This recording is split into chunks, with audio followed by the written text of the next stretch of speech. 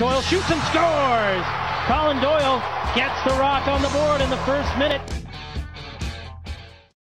Team signs Jamie Rooney officially today. What do you see him bringing to things on the offensive side of the ball?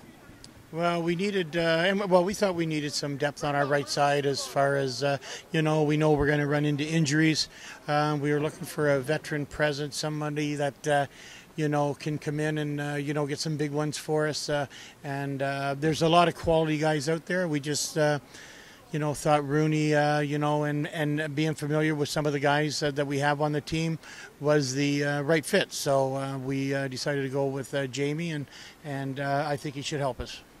Now, with 9 pretty competent offensive guys on the roster, last year dressing usually about 7 offensive guys, sometimes 8, but usually 7. How's that going to create competition up front? How do you see the whole offensive picture sorting itself out? I don't think competition with this group is going to be an issue. We've got 9 guys. They want to play.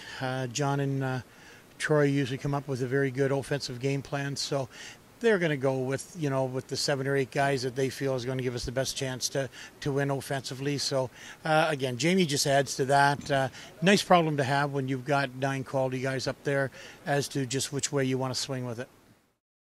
Doyle shoots and scores! Colin Doyle gets the Rock on the board in the first minute.